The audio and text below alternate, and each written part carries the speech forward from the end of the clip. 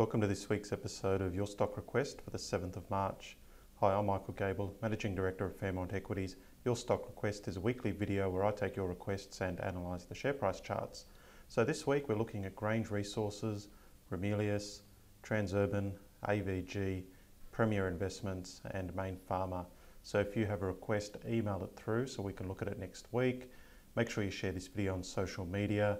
Make sure you've signed up to our free newsletter. And finally, just remember that any advice here is general only. So with Grange Resources, we'll just zoom in here on the weekly chart, going back the last couple of years.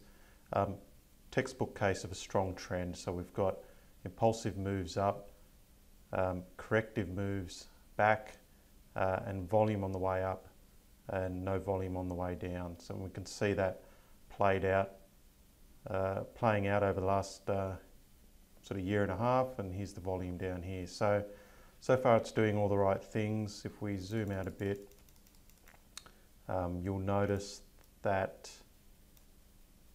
it's getting some resistance, as you'd expect, at this 2014 high, but at the moment it's not doing anything that has me worried. So it's all looking good.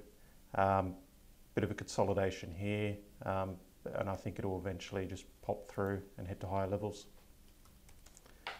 RMS, Ramelius, so weekly chart, zooming in, similar situation, just very nice moves up,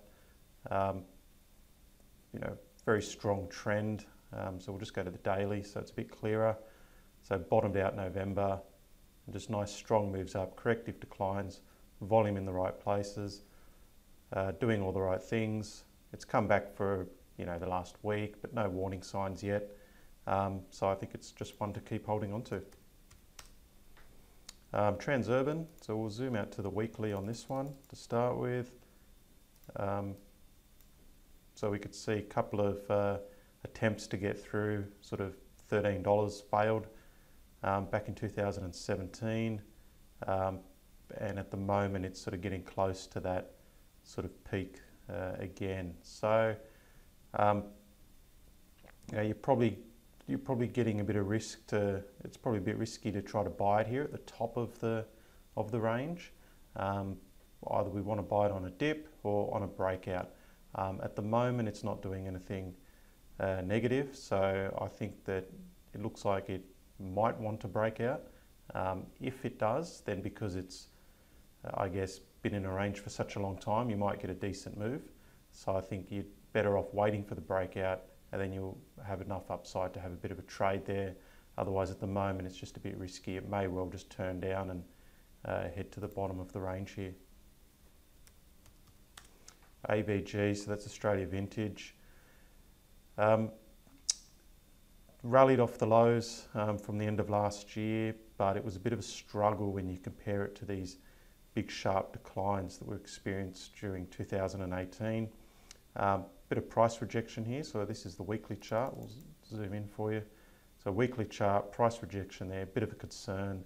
Hasn't really made much progress since last week. So look, I'm a bit neutral on this. I don't really know what it wants to do, and the market doesn't know what it wants to do. We can see just looking at the candlesticks over the last few months. So yeah, a bit unclear at the moment. Premier Investment, so very bullish move here over the last month and a half. We could see the crossing on the MACD down here giving us a buy signal. Now if we just move to a daily chart, firstly what I'll do is we'll measure the retracement and compare it to the decline at the end of last year. So this is the decline at the end of last year. This is the retracement. As we could see, it's just pushing through the 50% retracement mark. Maybe it'll get to the 61.8. But as we could see, there's a couple of prior sort of peaks here. If I just get rid of the Fibonacci tool, just zoom out a bit, we could see that this $17 region, it's going to give it a lot of resistance. So I think if you're looking to buy this one, you'd wait for some sort of natural dip to happen here. But generally the chart looks strong. So I think beyond any sort of short-term dip, assuming that their next set of results are okay, because these guys should report in a few weeks from now, then it may well be able to continue heading higher. And finally, Main Pharma. Obviously it's struggling. We're looking for clear signs of support around 80 cents, and obviously it's broken under that. So if we just move to a weekly chart and just zoom in a bit, we could see the rate of decline here. This down week coincided with a bit of a spike there in volume, so that's not a good sign. So look, the way this thing's trading at the moment, you'd expect that the path of least resistance is to the downside, and you'd be looking at the low 60s. Obviously it's been a key level for Main Pharma in the past, so if you're looking to pick it up, I don't think there's any need to rush into it. I think you'll see it down at this region, and then the next step is to hopefully find some support. All right, well that's it for this week. Send me your requests and we'll try to look at it next week.